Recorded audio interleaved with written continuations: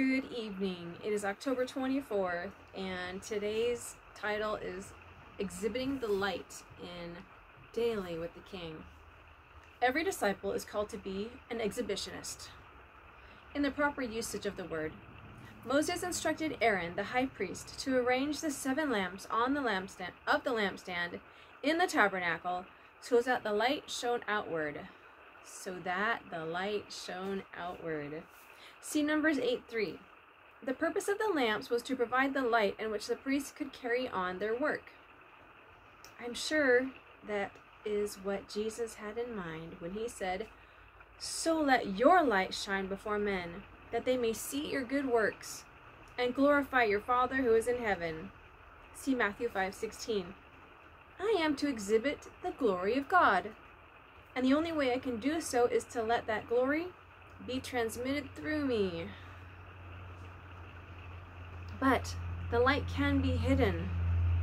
Jesus urged us not to put our light under a bushel. See Matthew 5:15. My light must be exposed. It must be set free to shine in public.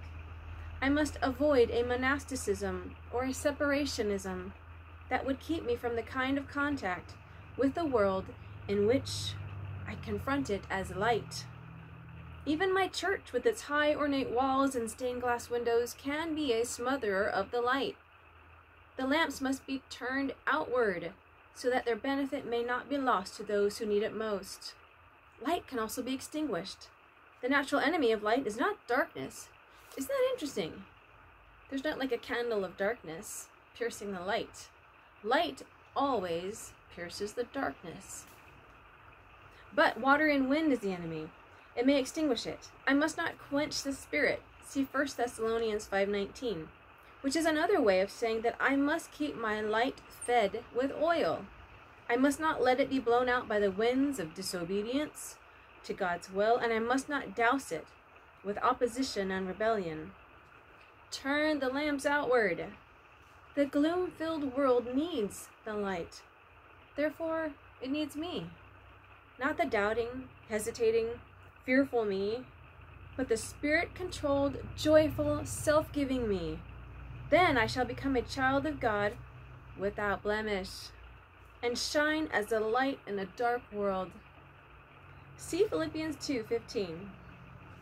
And 1 Corinthians 3:13 reads, each man's work will become evident, for the day will show it, because it is to be revealed with fire, and the fire itself will test the quality of each man's work. Interesting. So the first example we had of fire was to be a light in a dark world. The second use of fire was to purify and to burn off the chaff. Interesting. All right, Heavenly Father, thank you for this day. Thank you for this reminder that we need to not coddle our light or just keep it restrained to our families. We were made to be a part of a family, to bring others into this world, and to shine our light there. That was only the first place we were to shine. We're to shine in our neighborhoods.